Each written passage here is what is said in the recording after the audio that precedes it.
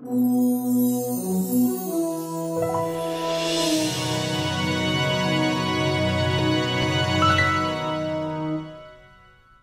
everyone, Rick at Wordsearch.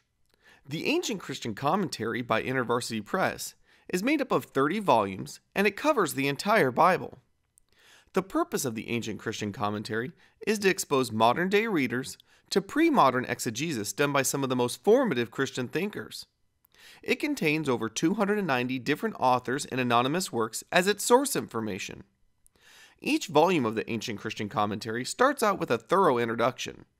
In the introduction, you can find many different topics, including information about the commentators, how the book was received by early Christians, issues with the text, and themes.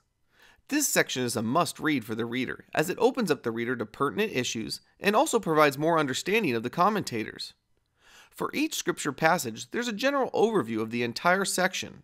This is then followed by topical headings from the section and relative commentator information.